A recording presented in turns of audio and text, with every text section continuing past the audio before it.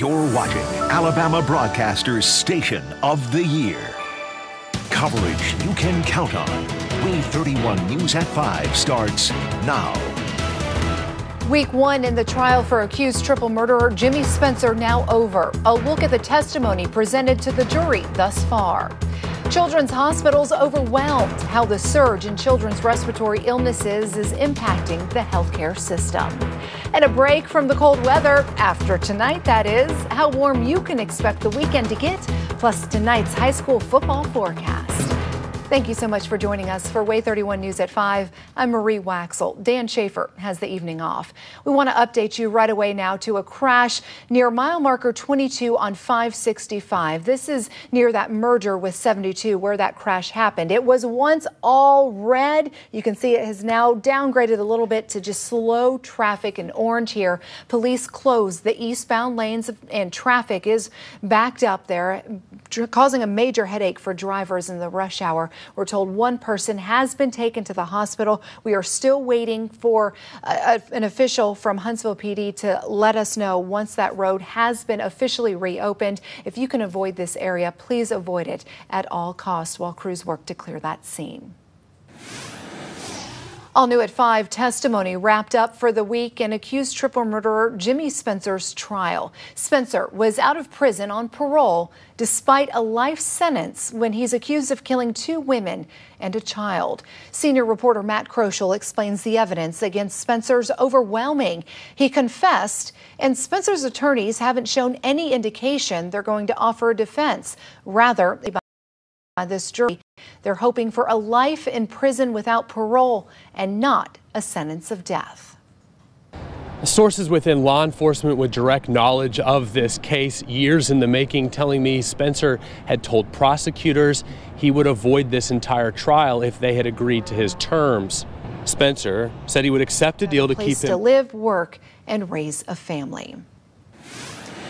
It is 5:06 on your Friday evening as you take a live look over beautiful Lake Gunnersville with our Thompson Roofing and Construction Sky Camera Network. Looking like it's going to be a perfect night for high school football. Just bring your jacket and be prepared to maybe hit up the concession stand for some hot chocolate tonight, Olga. Yeah, it's going to get a little chilly after that sun sets, but right now we are sitting pretty. We have lots of blue sky across our WAAY 31 Sky Camera Network, and overall these temperatures have been holding very nicely into the middle range and lower 70s across the board. We're looking at Huntsville at 74, 70 out towards Scottsboro, everybody else well in between, but in all a very nice finish to our Friday and our work week. As we head into the overnight, though, these numbers are really going to plummet. In fact, the sunset is coming earlier and earlier as time goes on, and as we move on in toward the rest of the month, we're going to start to see the sun set around 6 o'clock for the 21st, but by the time we get to next week, sunset well before 5 o'clock. Rolling those clocks back on November definitely will make a difference. In a couple of weeks, the sun will be setting before 5 o'clock. I'll have a check of your weekend forecast coming up.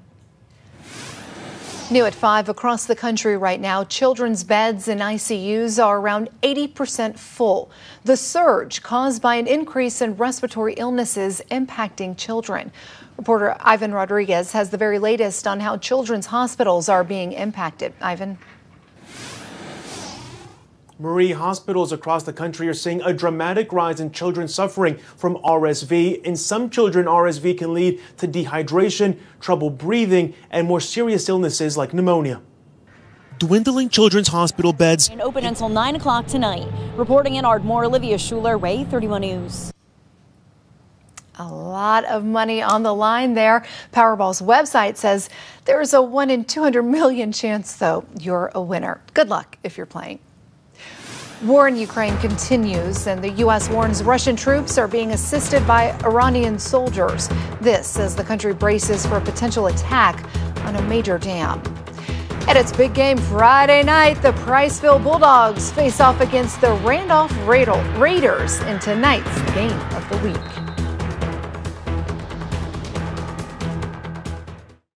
Only WAAY 31 has the most powerful and precise storm tracking network ever built. Faster, clearer, more accurate. Only WAAY 31 has it. See why WAAY 31 is weather coverage you can count on. The WAAY 31 StormTracker Early Warning Radar Network is brought to you by Kanchan, Cole, Jordan, and Sherrod, attorneys at law. Ukrainian President Volodymyr Zelensky is now warning a major dam could be Russia's next target. Zelensky says Vladimir Putin has plans to blow the dam up and blame Ukraine. He says Russian troops have already planted mines near the hydroelectric plant. An attack could flood 80 towns and the city of Kherson. The warning comes as Ukrainian troops continue to take back land in the south.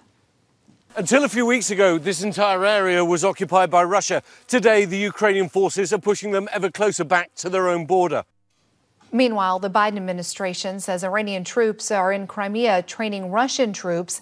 Those troops are being trained in using kamikaze drones. Russia's used them to attack major infrastructure and residential areas.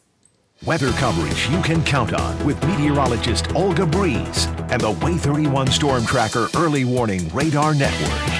It has been a great Friday, not just because we made it to the end of the work week, the school week, but we have a lot of sunshine today and temperatures responded. Winds shifted yesterday from the south and the southeast. We're benefiting with temperatures today making it solidly into the middle 70s. And right now we're sliding back into some of those lower 70s in a few locations. Gunnersville at 70, Decatur at 73. In Huntsville, from the tower camera view, you can see the sun beginning to sink on the horizon. And within an hour, we will be in the darkness as the sun begins to set, but right now we're looking pretty good at 74 degrees with a gentle wind out of the southwest. Heat all around. That southerly wind flow has really been helping us out in the middle section of the nation and also off toward the east, even the south. Checking out our temperatures for today, we're pretty comfortable. Also starting to see a few 60s pop in, 67 now for Fort Payne. We're at the 70-degree mark in a lot of locations. But if you have plans to go out this evening, it will be very chilly once that sun is gone. 75 was our high today, right around average, although we started off very chilly in the 30s. Tomorrow's more low temperatures should be much closer to the mark, near that 50-degree mark. We still need a little bit more rain on the board here. No rain in the forecast for today, and we're not looking at any rain as we move on in toward the weekend. By the time we get to 8 o'clock, if maybe you're going out to a game or out on the town, 59 degrees, so it will be chilly.